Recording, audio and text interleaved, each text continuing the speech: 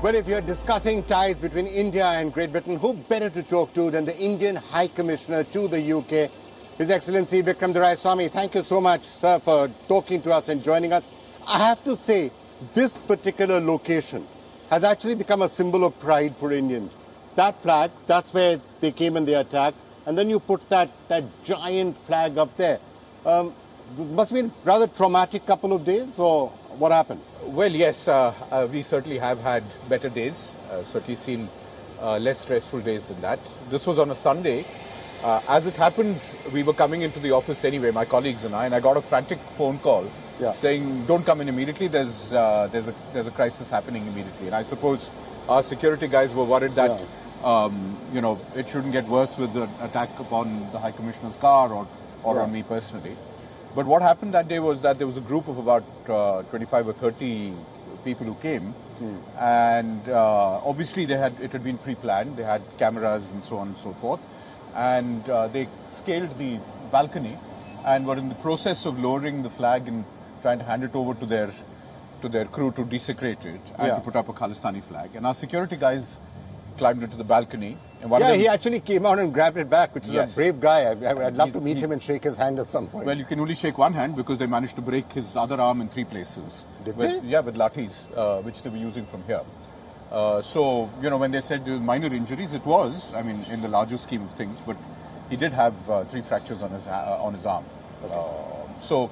So then and where did you get that from? I can't believe you actually had. Did you have an Indian flag that size just lying around and waiting for it? We'd actually got one a couple of months ago, basically to enhance the fact that in such cases, we would emphasize the fact that the Indian flag is why we are here, and we have no desire to allow people to sort of push us into a position where we can't even fly the flag.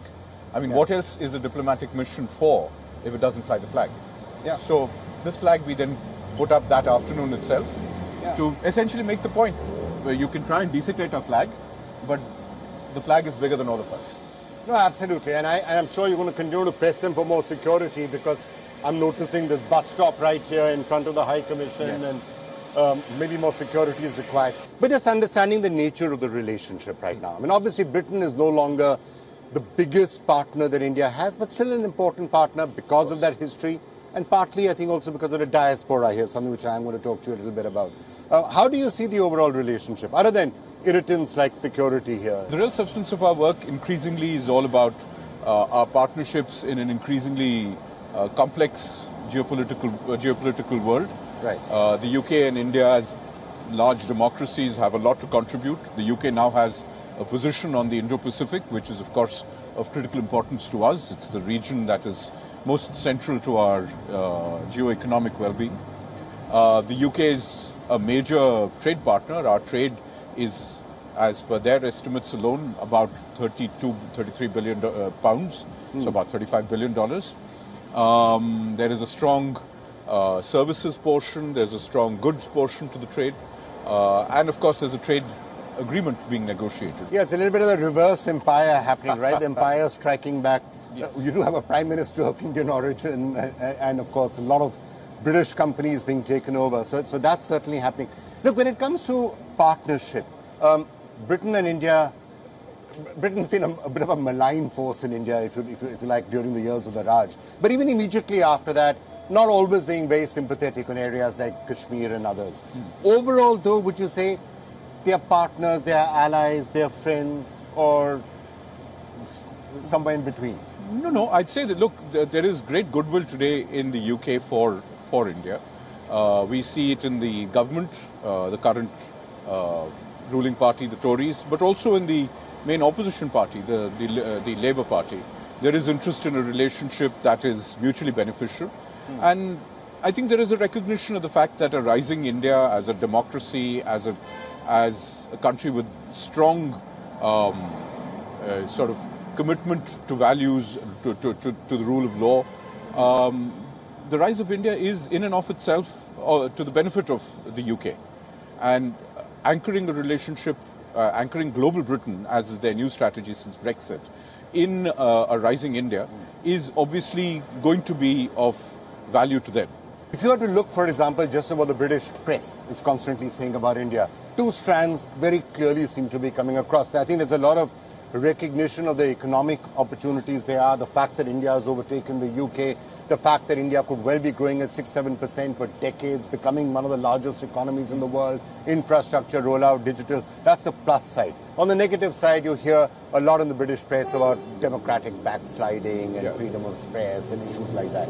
Would that be a fair way of summarizing opinion out here? Absolutely. Partly, I think it's, well, there are two problems in that, right?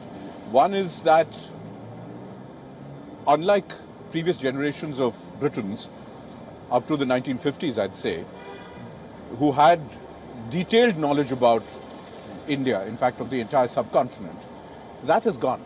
So today, there is basically superficial knowledge about India. And people in India find that hard to believe, but it is actually true.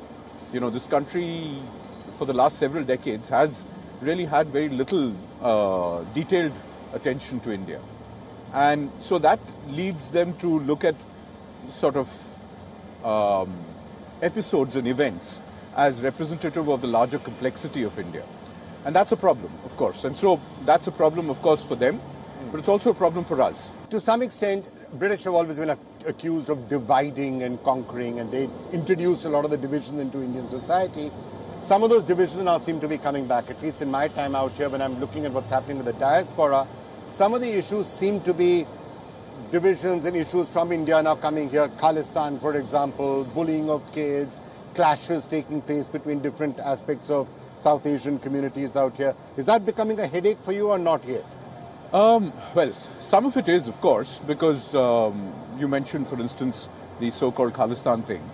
Frankly, people need to recognize that there is no such thing in India.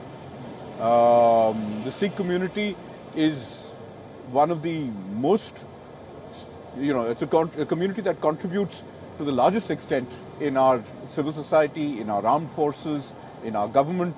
It is a disproportionately well represented community because of the values that they possess, because of the commitment to hard work, and because of their strong sense of nationalism. Yeah. So it's kind of ridiculous that people out here, a small minority, a really small minority of the British Sikh community, have sort of been stuck on the narrative since the 80s, in the bad days of the 80s, when bad stuff did happen, to sort of, continue to play this card, which has now become a more of a political and as I will tell the viewers a little later, that does sometimes result in direct threats to those who are saying we don't agree with all of this. Yes. They threaten them and they That's completely reprehensible. By the way, they were also trying to do that to my team and I, on their websites and stuff like that. Yeah. It is completely unacceptable. You cannot, even if you disagree, you cannot be actually individually targeting people, if you disagree with them. What sort of values are those? Right.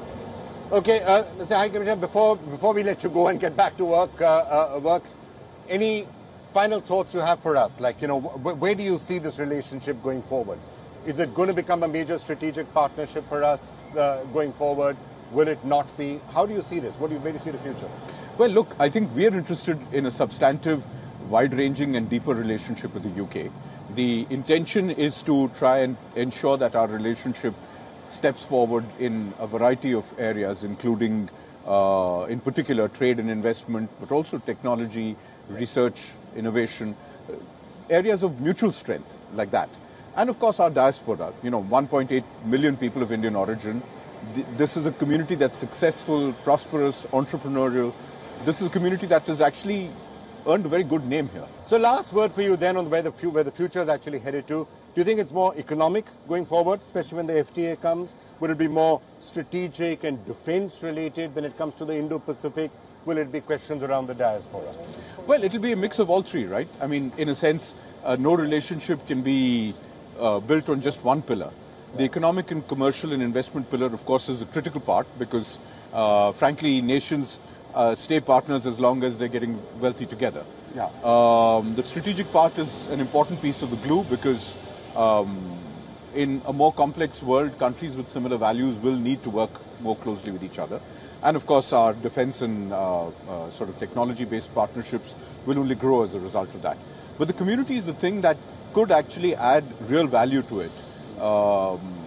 Today, particularly when people of Indian origin here, 1.8 million, as I said, are looking to find ways in which they can contribute more productively to a strengthened relationship that benefits both countries. I think that would be a really critical part of the piece.